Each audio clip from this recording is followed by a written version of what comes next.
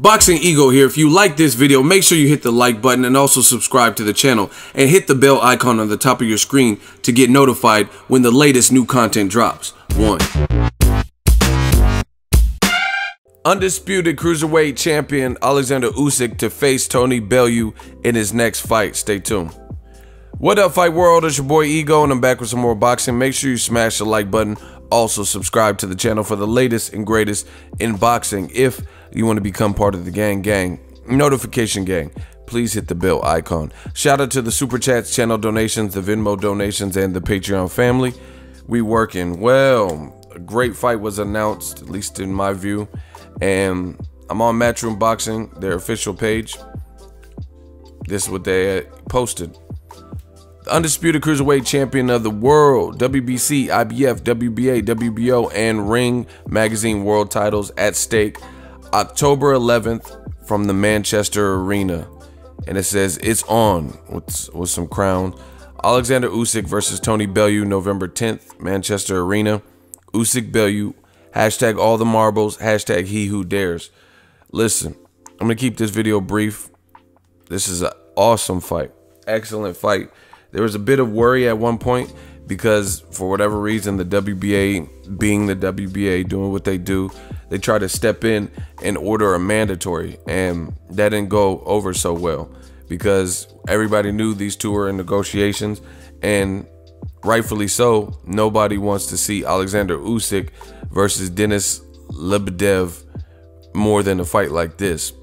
Listen, Tony Bellew is a man's man. He has a punch. He was in the movie Creed, so I'm sure he got some new fans from that.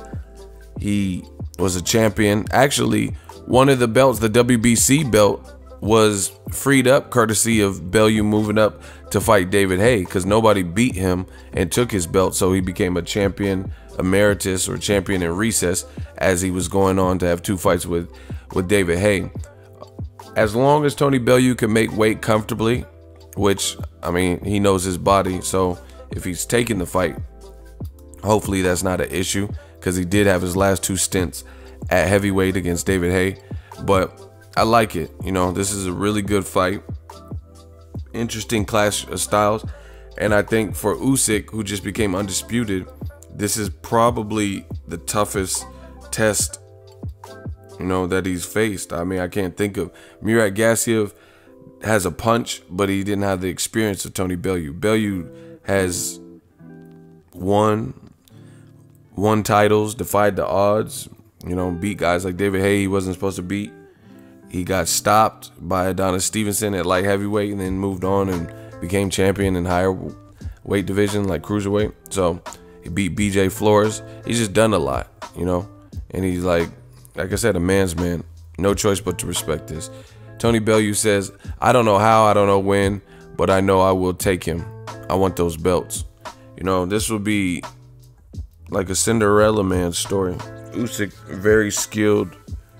You know, he's considered a guy with a lot of momentum.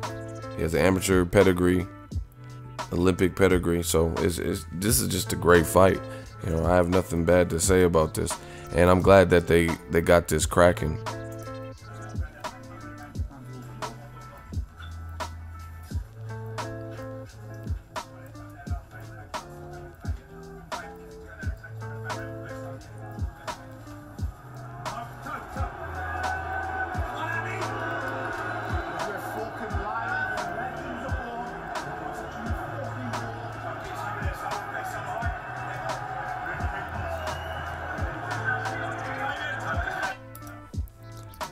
In my opinion, for British boxing, Tony Bellew, Tyson Fury, and Billy Joe Saunders, they are definitely showing that they're willing to face the best from around the world. It's unfortunate that Anthony Joshua did not fight Deontay Wilder next because, like I said, as far as British boxing, these guys are showing that they're willing to face the Usyks. Very dangerous. You know what I mean? Good movement, undisputed, all-time high confidence. Tyson Fury willing to face Deontay Wilder. Billy Joe willing to face Demetrius Boo Boo Andrade, a guy who's been heralded since the Olympics and the amateurs.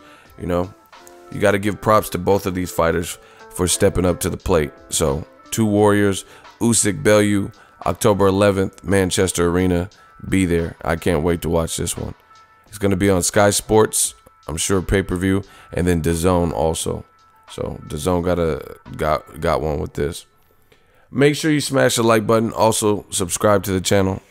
Hate, comment, and subscribe. Till next video is Ego signing off. So if you enjoyed this video and want more content like this on the channel, you can show your appreciation by going to the PayPal donate button or the YouTube support button. And you can donate any amount that you feel is equivalent to the value of this video. Much more to come. Thank you guys for your support. Boxing Ego, the future of boxing.